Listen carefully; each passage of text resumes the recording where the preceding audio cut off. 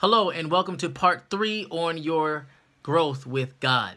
Today I want to talk about now that I'm a believer, now what? What do I do?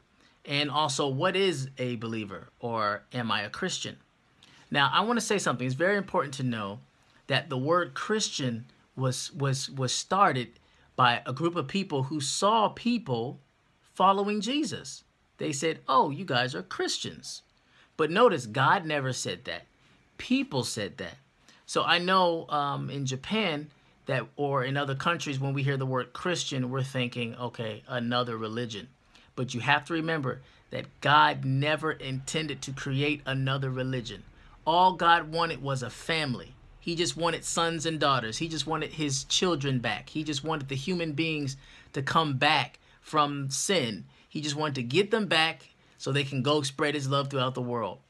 But, you know, us human beings, we always want to put labels and titles on things. So we say, okay, well, since you believe in that, then you're this, and you believe in that, then you're a Christian, and you believe in that, then you're this. So, but you got to remember, though people may think, oh, well, you're a religion, you're a religious person, don't worry about what people think. Because the truth is that God is love, and God wants to just share his love to the world. That's all God wants to do. And so the truth is, yes, you are a Christian. You are a follower of Christ. You are a believer. So don't get too caught up in the titles, because you don't want to be confused, or you don't want to, get yourself confused. But just know that, yes, you're a believer. You're a believer in God. You're a Christian. Christian simply means follower of Christ. But God didn't invent the word. So just for the sake of people, since everybody knows that people that follow Jesus is called a Christian, or people that believe in God is called a Christian. So just let people say that.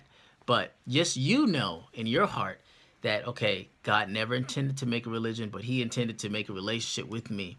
So now that you're a believer, now that you're a Christian, what should you do? Well, what you should do is connect.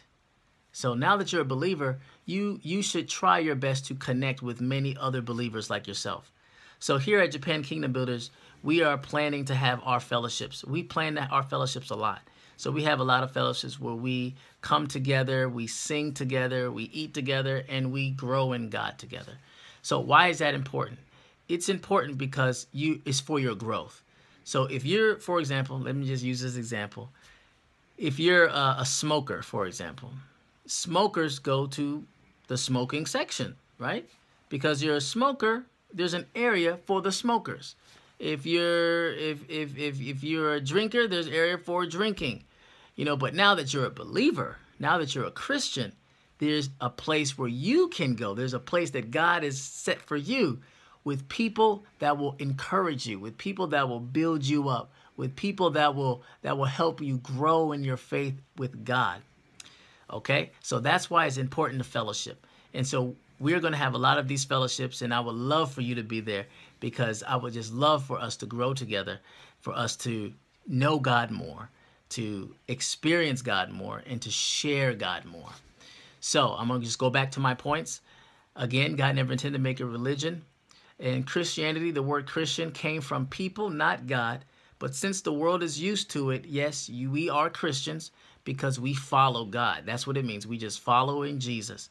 And also that, yes, it's important for us to fellowship with each other. Now that you're a believer, now that you're a Christian, it's important for you to fellowship with like-minded people so that you can be encouraged and you can grow. So I just want to pray for you as you are growing in your faith with God. God, I thank you for the viewers that are watching right now. God, I thank you, God, that you have created them, Lord, that you have made them, and that you have made them so that you could express your love through their life. So I thank you, God, that as they are listening to this video, that their mind and their spirit is being encouraged, and that their mind is receiving new knowledge and new understanding. I thank you for understanding, an understanding heart. Lord, I thank you, God, that there's no confusion that will come into their mind, but Lord, that you will just give them understanding. I thank you, God, that they don't have to be afraid of people's opinions. They don't have to be afraid of what other people think, because you was not afraid of what everybody else thought when you chose us. Even though we were not perfect, but you chose us You didn't care about everybody else. 周りの人を気にしなかった. You didn't care about them. So you just focused on us. So that's what we're going to do with you, God. We're going to focus on you. And I thank you for those watching, Lord God, that you will give them a heart and desire to fellowship with other believers. Lord, I thank you, God, that you will lead them and that you will guide them and that you will strengthen them and that you will encourage them. This is their time. This is the amazing time of their life. We thank you in Jesus' name. Amen. See you soon.